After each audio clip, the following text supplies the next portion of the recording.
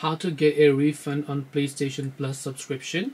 Hey everybody, welcome back to our channel. In this video we are going to learn how we can get a refund on our PlayStation Plus subscription, so make sure to watch the video till the end.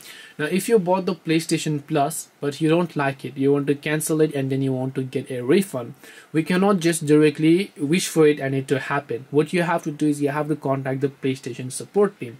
So on your mobile phone or your computer or wherever else that you are actually using, I want you to simply open up your phone and go to this link, which I'll make sure to drop a link below, which says request a refund on a PlayStation Store purchase. And when you are here, you should be able to see the rules and regulations for a PlayStation purchase, which could be games and add-ons or for subscriptions. Now we have a subscription. That is what we want to do. We want to go to the subscriptions tab, as you can find here.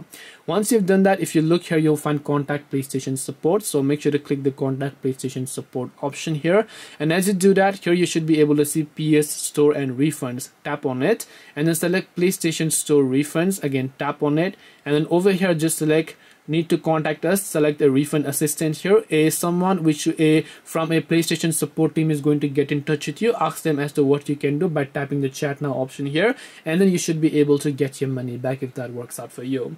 This way you will be able to actually get a refund for a PlayStation Plus subscription. Hope this video was very helpful. If you have got any more questions, feel free to leave them down below. Thank you for watching till the end of this tutorial, and see you soon in the next video.